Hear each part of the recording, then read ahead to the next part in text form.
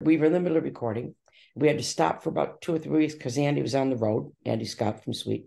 And I had this bit of a thing in my head, couldn't get rid of it in actual fact. And I couldn't get rid of it so much that I called Andy, and I called him about 8 o'clock in the morning. You don't do that when you're on the road. I should know better, but I did it. And he said to me, Susie, it's 8 o'clock. I said, I know, but I got to play you this because this has to go on the album. We hadn't written for the album yet together. We'd done a lot of covers. So I played it for him. He said, okay, let me get back to you. I've heard it, got it in my head. He called me the next day and he said, okay, I can't get it out of my head.